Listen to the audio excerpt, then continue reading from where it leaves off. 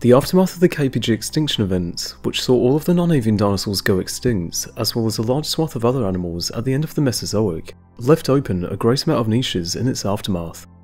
Said niches, particularly those of large herbivores, were swiftly filled by many taxa, many of them being mammals, which were now unburdened by the lack of the presence of the non-avian dinosaurs, with one of these key, early mammal groups being the Dinoceratans or the Uintatheres.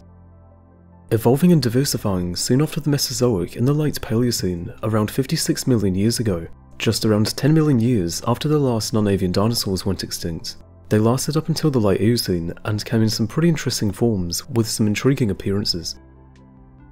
Dinoceratans are generally divided into two families, being the Pro-Dinoceratidae, containing the most basal genus of Pro-Dinoceras, and sometimes the genus of Pro-Bathyopsis, as well as the Uintatheridae, which contains all of the other genera, including the namesake Uintatherium. The Uintatherid genus, Gobiatherium, is also often placed into its own separate subfamily of Gobiatherinae, due to their distinctiveness as will be discussed, though this is contentious. To start, Pro-Dinoceras, the most basal of the Uintatheres, lived in the late Paleocene of Mongolia, being a relatively small animal compared to its relatives at about 2.9 meters in length. They are considered as the most basal member of the group, as while they did have the characteristic fang-like tusk-like teeth which is a key signifier of their classification, they did lack the horn-like ossicones present on their relatives' heads. These early Uintatheres lived in subtropical conditions, quite the opposite to how Mongolia is today, and were likely to have been generic browsers. Pro-Bathyopsis was a genus that lived around the same time as Pro-Dinoceras, but instead lived in North America, which indicates that the group occurred simultaneously in both North America and in Asia, which meant that the two landmasses were connected to an extent during this time, and that there was indeed an interchange between the two species of Dinoceratans and other animal groups. Later animals like Bathyopsis, which lived from the early through to the middle Eocene, were generally similar in appearance to these two early genera, but now featured the derived trait of two small knobs on the head, which down the line in later Uintatheres would become even more extravagant. To gain some more background into these next few animals, it's worth first trying to go over their initial discoveries and descriptions, since it was a very tumultuous but also very enlightening process as to how wild the field of paleontology and scientists can get in classifying animals. The fossils of some large mammals were found in both Wyoming and in Utah near the Uinta Mountains, which would later give the mammals their name, in and around the Bridger Basin in 1870. This was around the time when the so-called Bone Wars, a series of disputes mainly by the paleontologists Othniel Marsh and Edward Cope, was ongoing, with the two seeking to both undermine each other and to describe as many new taxa as they could to prove their own supremacy. Also involved in these disputes, especially this one with these mammal bones, was Joseph Leidy, another paleontologist and also anatomist who would largely stay clear of the two bickerers for a good while, until the point where these mammal bones were being examined. The initial starting point of the Bone Wars remains unknown, though publication records show that the soon-to-be-discussed description of these new unusual prehistoric mammal bones would set the stage for their first major scientific showdown. Leidy, being more level-headed than the other two scientists, realised that in their fighting, their descriptions would be exceptionally convoluted and lead to much irritation to sort out down the road, and so, to continue his mark on the field, sought to move quickly to establish his own names and classifications of the bones, before Marsh and Cope could come into the picture. So before he had even got home from a fossil collecting trip in the area, Leidy wrote a quick description of two fossil mammals his team had found. Going off of limb bones and a skull, Leidy named the first as Uintatherium robustum and the second as Uintamastrix taro, which he didn't realise was actually the same animal, as he was going off of a tooth that was later found to be associated with the former Uintatherium. Leidy felt scientifically threatened, as he had become at the time the de facto authority of many of America's fossil mammals, whereas Cope and Marsh were mainly dealing with reptiles, birds and fish. This meant that either intentionally or not, they had all generally avoided each other until this moment, though with the amazing remains that were being discovered, describing the animals became a paramount task for all three of them. Around the same time that Leidy had described these two animals, Cope utilised the telegraph alongside Marsh to quickly send word back to the American Philosophical Society notifying them of their findings. Many of these were often garbled given how rushed they were, though 18 days after the description of Uintatherium, both Cope and Marsh named new genera, being Loxolophodon and Eubacillus for Cope, and Marsh describing Dinoceras. Several days after this, Marsh erected the new genus of Dinoceras, with both them and Dinoceras receiving many additional species by Marsh throughout the following decades between 1870 and 1880. It became quickly apparent though that all of these mammals differed little, if at all, from each other as was found, and that many of them needed to be lumped together. Many of Marsh's names were determined to be valid, at least at the time, with Cope's Loxolophodon being deemed invalid, which utterly humiliated the latter, who was powerless to stop the scientific processes. He retaliated by publishing a broad analytical study where he proposed his own plan of classification for the mammals, discarding Marsh's genera in favour of his own, though Marsh remained steadfast and continued to call them out. Altogether, the two classified 25 different species to outdo each other, with their publications being pretty sparse and pointing to the most minute of dynastic differences in order to support their ideas. Classification-wise, Cope considers Uintatheres and the other species as being relatives to the proboscideans, animals like elephants due to some similarities noted in their anatomy, mostly noting their similar, column-like limbs as well as their skulls. Said skulls were very thick, having a comparatively tiny cranial cavity which was mitigated by the possession of several crevices in the skull, which were connected to their sinuses, which is seen in elephants and thus in many other mammals. That, and they also had a slightly retracted nasal bone, which was interpreted at the time to support a small trunk. It's more so considered that, along with other similar mammals, this enlarged nasal opening likely supported more muscular lips and prehensile upper lips than something constituting a developed trunk.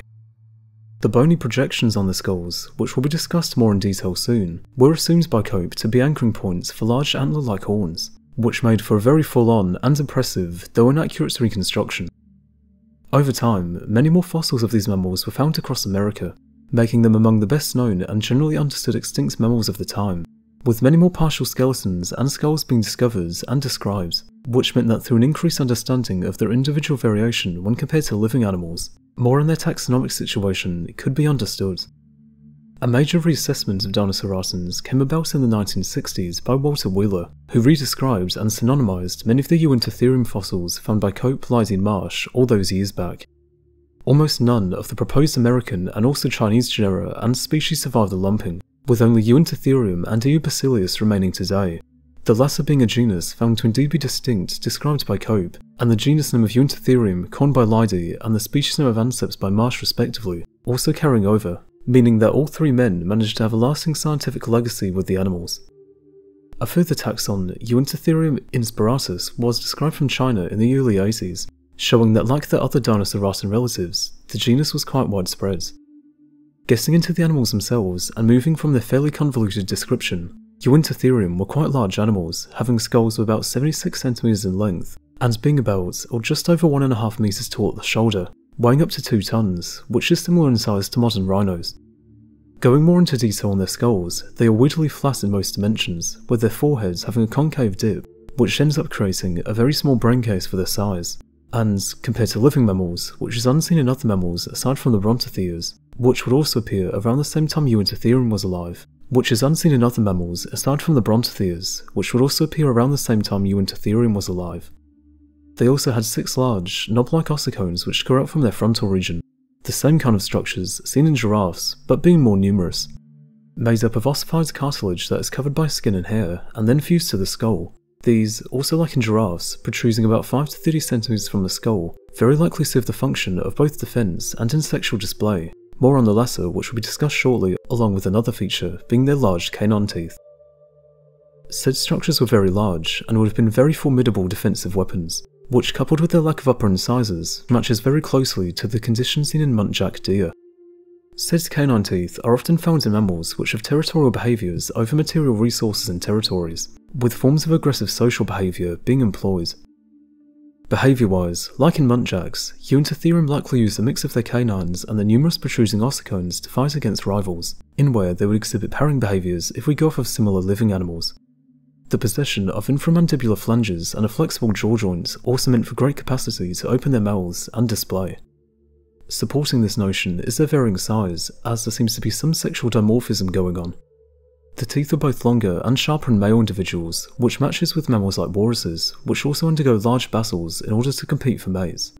They may well have also used them to help pluck aquatic plants from the marshes that were prevalent in their habitats. This feeding style in these environments is supported by the fact that they had analogous stocky limb proportions, a barrel-shaped ribcage, and pelvic adaptations for hindgut fermentation seen in modern hippos, that in their structurally very simple cheek teeth, which is associated with feeding on softer plants. Something akin to this is also seen in the saurians like dugongs and manatees, which do share similar digestive systems with reduced dependence on the dentition to do so, given the softer plant material they feed off of. The lack of lipped reconstructions you may have noticed going over these animals isn't just a paleomeme or going off of a flawed understanding of mammal anatomy, as it's because Uintatherium, similar to living muntjacs, lack the derived chin soft tissue of cats, which is how animals with exceptionally long canines like clouded leopards and the extinct Homotherium are and were able to conceal them to such a degree. Smilodon is a different case, and frankly deserves its own video to discuss as part of their anatomy. But, to keep it short, the length of the teeth alone means that given how cat facial anatomy functions, even with the most lenient of reconstructions, the teeth would still mostly be exposed by a very unusual and unrealistic reconstruction, though this is getting off topic from the main video. Back to the Uintatheres, Eubacilius, found to indeed be a distinct genus by Cope, was even larger than Uintatherium, having massive, blocky skulls of up to 1 metre long and standing up to 2.1 metres at the shoulder, weighing 2.5 tons plus. Being the largest Uintathere, they also had a very large pair of tusks and ossicones, and overall would surely have been a very impressive animal to see. On quite the different note, the last Uintathere I'll be discussing is arguably the most intriguing of them all, being Gobiatherium. Coming from the Erdene Manha Formation in Mongolia, living alongside other Eocene mammals like Sarcastodon and Andrewsarchus, they were one of the last Uintatheres known from the fossil records, and being among the most unusual of them all.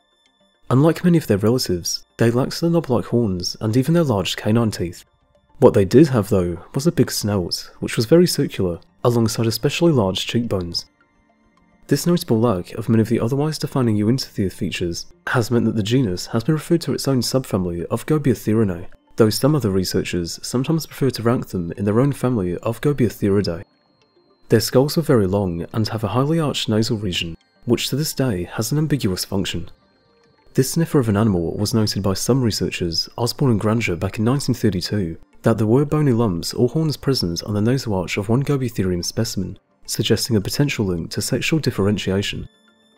The structure has also been thought to have been similar to that of the Siger antelope's nose from Rothero and Scotch in 2002, which in these animals helps to warm inhaled air. However, the authors did in their own paper reasonably note that such a comparison would be an erroneous one, as this adaptation would have had little to no advantage in the overall humid climates present in the Eocene, one where even Mongolia was quite lush. It's also worth noting that the large noses of the Siger antelope are also correlated with a lack of bone rather than the great enlargement of it. Other researchers have also noted the similarities to the unrelated and later appearing Pleistocene Zygomaturus, a diprotodontid from Australia, though this comparison does little in clearing things up. A sexual display or some form of resonating chamber has also been considered, though little has been looked into regarding them, and a re-examination of the fossil material we have would go a long way in perhaps understanding them better. In terms of where they fit into the overall mammalian tree of life, like many similar early mammals, doing so is very challenging, with their affinities being extensively debated. They have occasionally been placed outside of the placental mammal group in the order Chimolesta, or more generally in the Laurasiatheria, mammals that originated in the northern supercontinent of Laurasia, and more recently in varying ungulate groups like the South American Zungulata. They have even in some cases been grouped in with rabbits due to some dental similarities, though today the safest general case is to classify them as stem ungulates and then leaving it at that until more certain placements within or outside of them can be determined. These animals all went extinct eventually around 37 million years ago, which was likely down to climatic changes that were occurring. The end of the Eocene and into the Oligocene was a time of great faunal turnover, where, especially in the oceans and the increases seen in Antarctic sea ice, likely caused either by extended volcanic activity or meteor impacts, the planet began to cool over a couple 100,000 years. This cooling impacted the Uintatheres' preferred marshy and lush tropical ecosystems, and with their increased fragmentation and lack of representation in the areas in where they lived, they unfortunately could not adapt. Because of their convoluted taxonomy, the animals unfortunately, bar a major review of them way back in 1998, have had little in the way of paleobiological work done on them to figure out as to both what they were, and also more specifically as to how they lived. Given how impressive their skeletons are, and especially their skulls, this is a great shame as there is almost certainly more to be discovered about them. The only thing to do is to conduct more research on them, and that all depends on who wants to take up the challenge. All in all, I thank you for watching this video on these animals and that you may have learned something new. If you would like to see more from this channel, be sure to subscribe if you haven't already. And with that, I'll see you next time, whenever that may be.